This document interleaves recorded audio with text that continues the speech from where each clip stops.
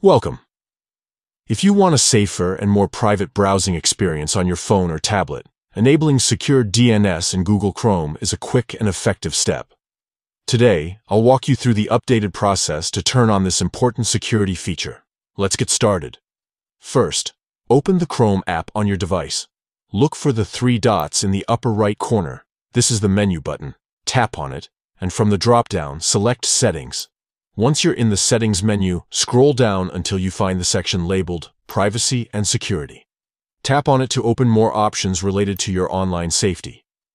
Keep scrolling until you see Use Secure DNS.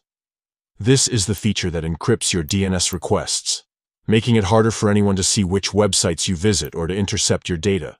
Tap on Use Secure DNS. Now, you'll see a toggle switch for this setting.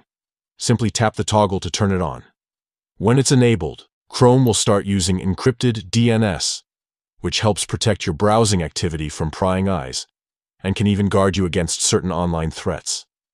Some versions of Chrome may also let you choose your DNS provider.